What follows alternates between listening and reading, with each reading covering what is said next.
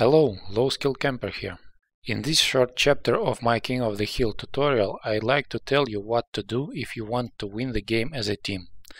If you are not familiar with the basics of King of the Hill game mode, I recommend watching my previous tutorial video.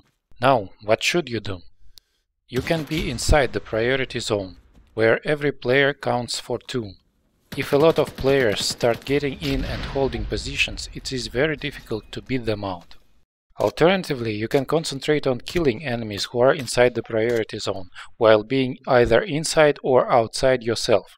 Each kill effectively decreases enemy count by 2, which helps a lot. If you are very good and you can kill a lot of players easily, you can kill enemies outside of priority zone. The best option here is to camp an ingress point for the most dangerous enemy team. Using launchers against ground vehicles and helicopters can help you a lot. There are more complicated ways to help your team, like for example camping a road which enemies have to cross to get from their usual landing zone to the priority zone. I will be covering some of these moves in my future tactical videos, but it is impossible to cover everything, so use your brain. Arma is one of the rare shooters where brain is more important than reaction and accuracy.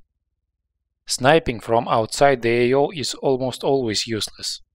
To be more useful than an AFK farmer hiding in a bush or in a building, you need to kill about 1 player every 2 minutes. This accounts to about 70 kills in an average game. In my experience, snipers usually kill roughly from 10 to 40 enemies throughout a round. Now let me tell you about reviving. Many players often use reviving mechanics inefficiently. You should wait for a revive by teammates only when you are sure it is safe to revive you. If your revivers will have to find and kill someone before reviving, it is almost always faster to respawn. And you should not try to revive teammates who are not safe to revive, or when reviving will force you to lag behind the priority zone. Some players do not even tell teammates how they died or is it safe to revive them. These ones clearly deserve to be ignored. A classical scenario of losing control over priority zone. 1 or 2 players die a bit behind the priority zone. They cry for help. Most of the team stays to try to revive them.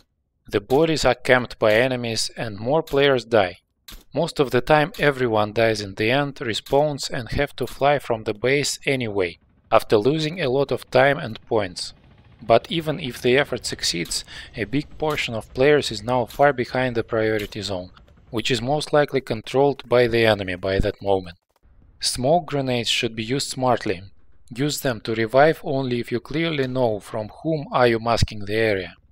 Using them by default even when nobody is watching have an opposite effect of attracting enemies to your effort. Thanks for watching. I am planning to make separate videos with tactical advice, character builds and more.